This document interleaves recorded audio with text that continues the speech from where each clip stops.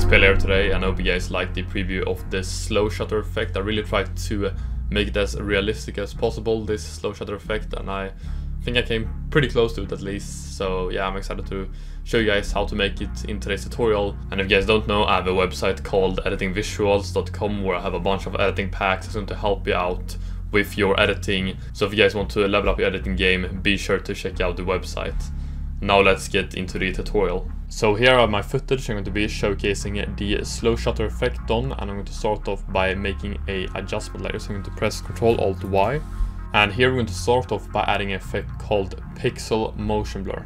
And yeah, this effect is going to be very heavy, so be ready for some lag. I'm going to be increasing the shutter angle to 3000. So this is the difference here. And we don't want these ghostings here. We want it to look more clean, a more realistic look, and we have to drag up the shutter samples.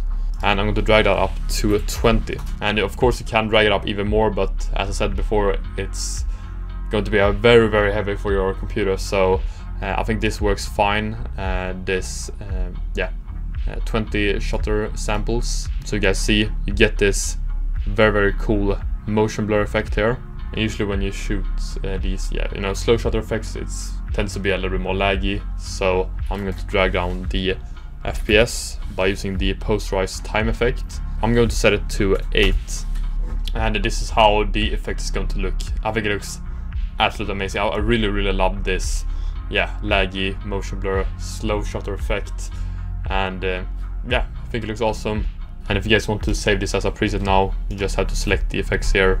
Animation, save animation preset, name it slow shutter effect, press save, and you have your slow shutter preset saved basically.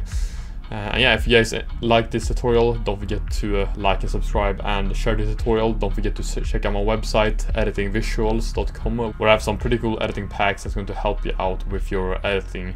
Also, don't forget to check out my socials, join my Discord server, and I'll see you guys soon. Take care and have a nice day.